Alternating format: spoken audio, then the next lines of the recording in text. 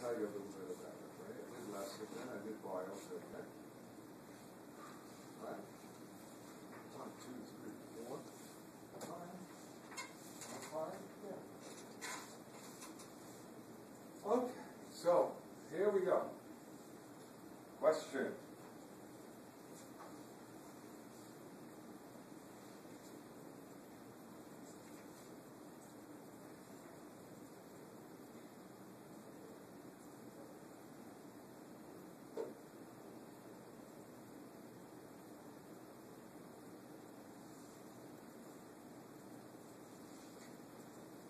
See, I'm going to do something.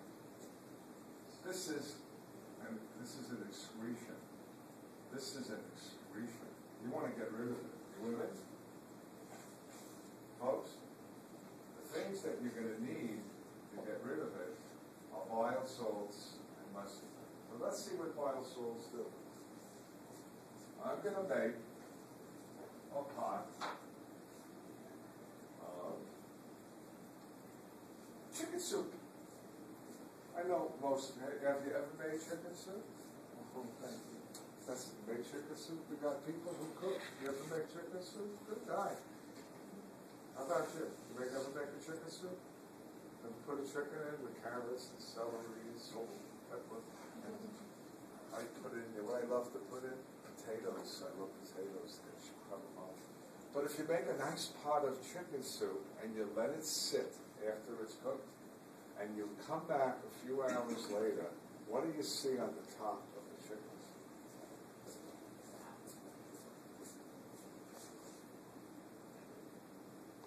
You see big globs of fat. Am I right?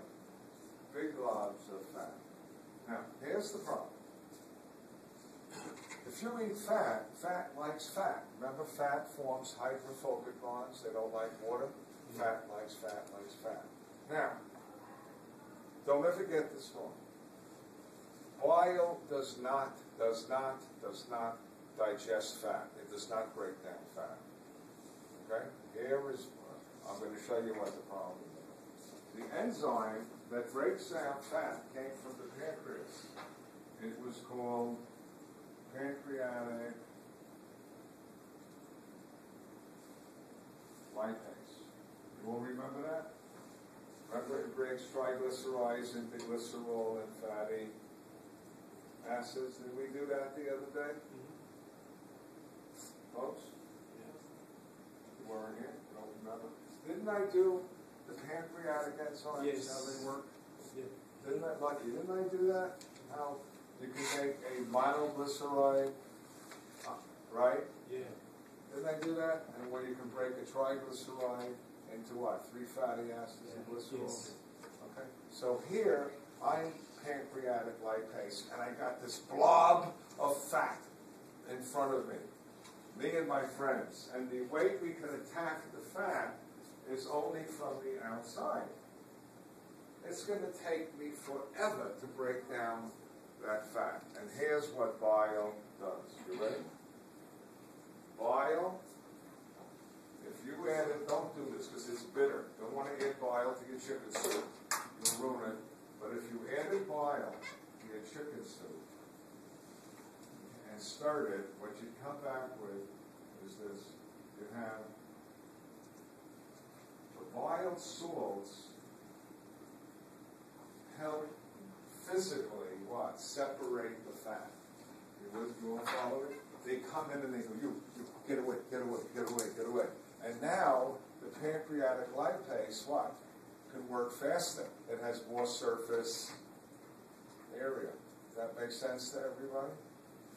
And so if you don't make bile and you eat a fatty meal, you know what? You're not going to be able to absorb it. It's going to stay in your gut and you're going to feel what? Gassy, in the lower GI, the bacteria in your large intestine may break you down. It's horrible. You feel terrible. Okay? So, what part of bile does this? It's the bile salts, and here we go. What is the functions? The first one, you're going to learn a few later, is that it causes emulsification. Or you can can say it's an emulsifier. What is emulsification? It means it gets in between the fat molecules and what? Helps separate them. You with me? It doesn't digest them, it what? It just separates them. The only one that digests fat is what? Pancreatic lipase. Okay? Got it? So far, so good?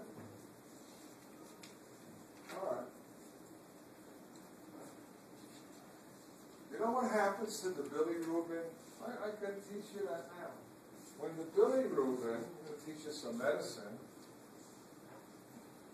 Read the bilirubin.